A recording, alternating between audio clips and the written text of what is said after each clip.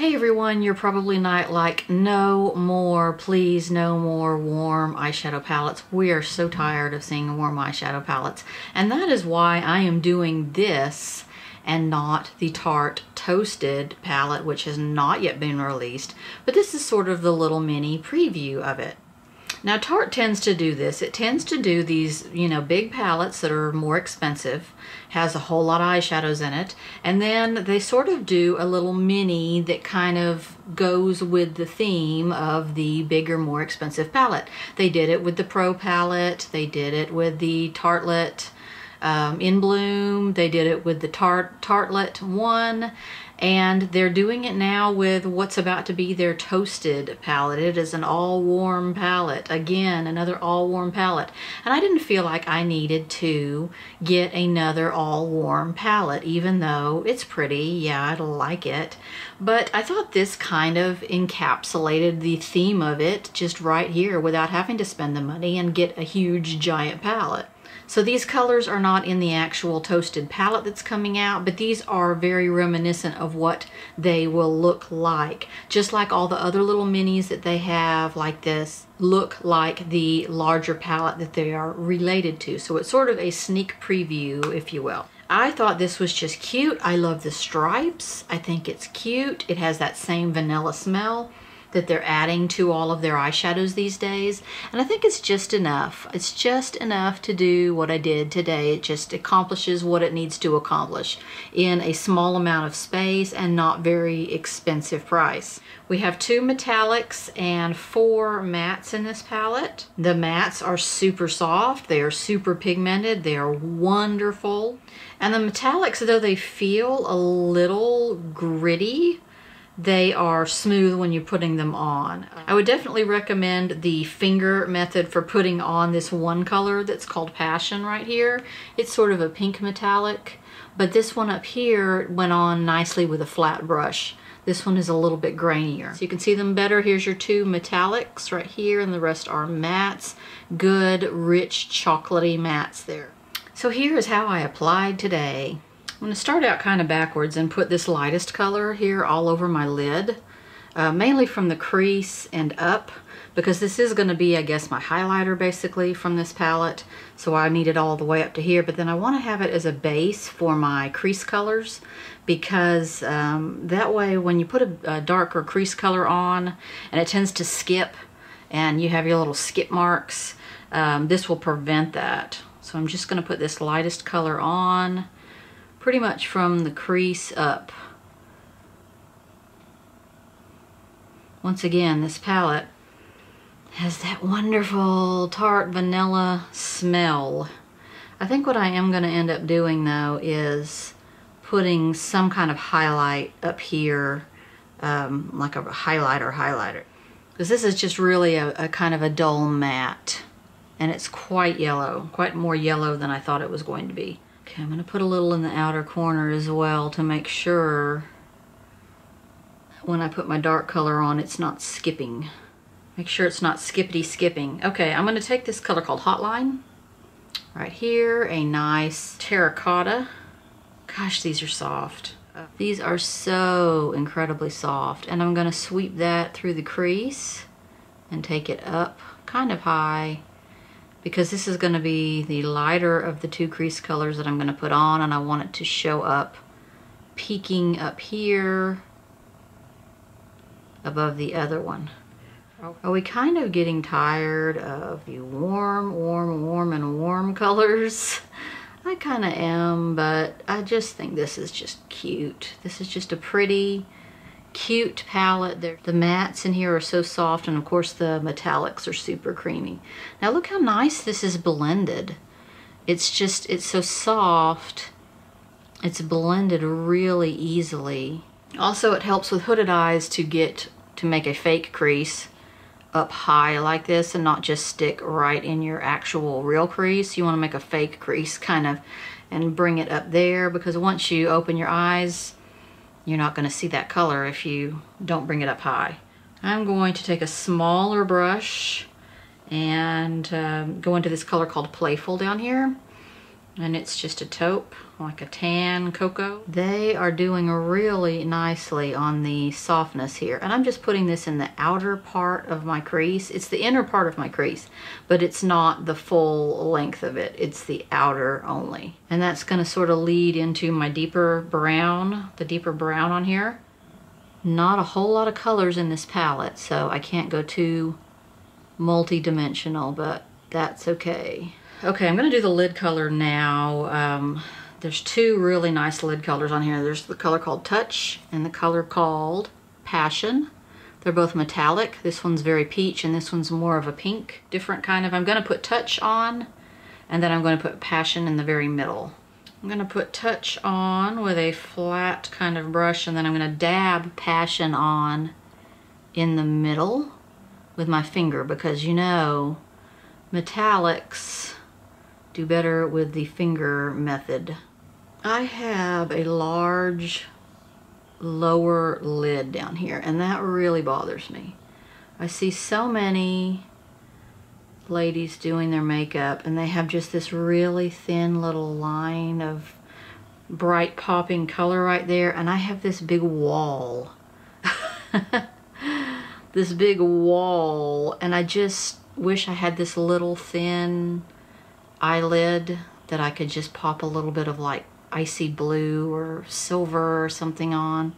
I'm cleaning off my brush and I'm kind of blending through here where my crease comes down to meet my lid. Now we're gonna do the outer corner. Oh, I just discovered a brush in here I didn't know I had. Multitask eye brush by Real Techniques. That's nice. I'm gonna use that. Okay, the color is called Snuggle. It's a matte brown. Popping that out here. Look how pretty this palette is turning out to be. And look how that blends. It's blending itself. I'm gonna blend the edges a little bit, but look how it just sort of blended right in place. And it's pigmented. I mean, that didn't have to be, it's not a super dark brown. That didn't have to be just real pigmented. I wasn't kind of expecting that it would be super pigmented, but man, it's nice. Okay, not a whole lot of directions you can go with this palette. I wish they'd put a little highlighter in here, a brow highlighter instead of that one gaze color. Now I'm going to put this Passion. Okay, I'm gonna put that right there. Different.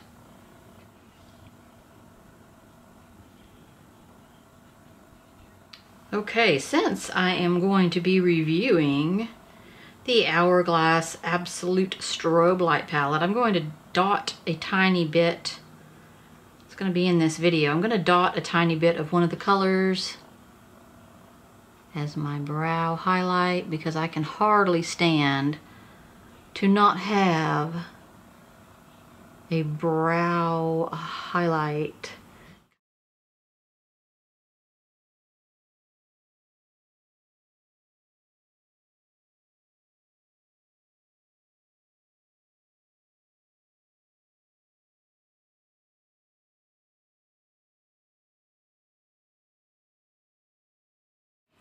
Okay, so it's a cute little teaser for the upcoming Toasted palette. Let me know if you guys think the Toasted palette is worth getting. I think it's pretty, but I'm gonna skip it, I think, on the whole warm issue. Wanted to show you guys another beauty from Hourglass. This is another one of their, I guess they do this every holiday, really. They do an ambient palette of some sort that has 3 of the ambient or strobes in it, in this case, in a row, and they are very expensive, very expensive.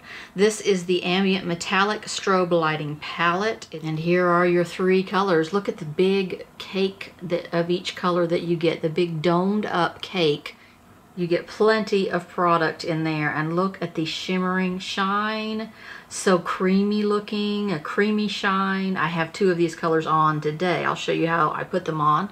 Let me swatch them for you. I already have an incandescent strobe light in the Ambient, and I'll show you what that looks like.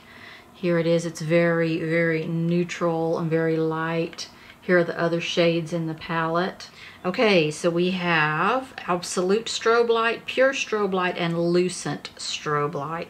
At first I was worried, and I'll show you how I applied these 2 colors today. I layered 2 of the colors. Oh my God, look at that pink one. Oh. I kind of worried that these were going to be a little sheer and not quite so out there metallic bang in your face highlight types. I thought they'd be more of almost a finishing powder, all over finishing powder, but they really aren't. They turned out to be such metallic-y highlights. Look at my highlight today. Very pretty. I layered these two, this one first and then this one on top. Three very different colors here. That's what I like about it. Sometimes when you get a palette like this, you can get colors that kind of sort of, what am I trying to say? That sort of very much look alike, but these don't. These are totally, three totally different colors. This one up here for us pale girls may be a little not highlighty. It may be more of a blush top or something to sort of highlight your make your blush just shiny if you've got a dull blush or something like that. But let me show you how these went on. Okay, let's try to apply one of these colors as a highlighter. I'm using my favorite highlight fan brush, which I need to get more of. These are actually very inexpensive. Going into Absolute Strobe Light, which is this light pinkish one here, the lightest one on here. I hope this is going to be highlightery and not, oh, it is. I hope this is going to be highlightery, she says. And guess what it is? A lot of this ambient stuff, you know, I'm like, it's not that bright. But this one is. Wow. Okay then. I was not expecting this. So I'm going to put some gold right there too. Wow, it looks like wet skin right there. Can you see how pretty that is? I already had a little bit of my Wet n Wild Reserve Your Cabana right there, but this is like wet skin. How pretty. So pretty, so much liquidier looking and so much more of a wet skin look than I thought. I thought they were going to be a little bit more dusty and more of an all-over powder, but I'm glad they aren't because they end up being highlighters. I need more highlighters, you know that. I have ordered the Anastasia's Beverly Hills, the new glow kit that has the color called Marshmallow in it. Anything that has a color called Marshmallow in it, I'm going to have. That one is on order. I ran into a product completely by accident today. I have on the most fantastic, light feeling, doesn't even feel like I have false lashes on, false lashes today. Total accident, had never heard anything about them. I think they're the most wonderful thing, and I'm about to go order a whole case of them. These are the Kiss True Volume eyelashes. That says they have tapered ends. I had to rip the box open to get the things out, so this is what the box looked like. True Volume. It has a glue in it. I didn't use the glue today. I used my same old Duo brush on. Love this. I feel like these are 10 bazillion times more comfortable than any I've ever worn.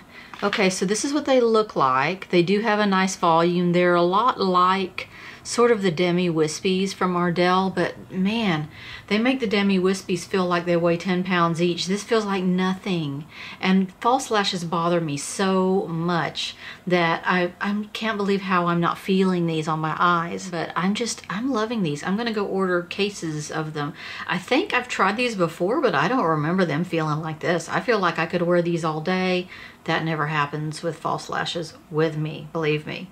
Okay, so the Hourglass Strobe Light Palette, love it. I love the Tarte Flirt little mini palette. I'm loving the little minis right now. Sephora's kind of doing this whole mini thing where they're promoting a lot of their little mini size products. That is such a good way to get some makeup that when you don't have any money going on and you're on a budget. I mean, we're all on a budget, especially for makeup. But when you're really, you know, you can't really spend on makeup, but you want a little boost, you can go get some of those little minis at Sephora. I'm loving that. So thanks again for watching as usual. Everybody's comments and support means so much, and I'll see you soon with more stuff. I have some Dior's holiday stuff coming, so I'll see you when I get it.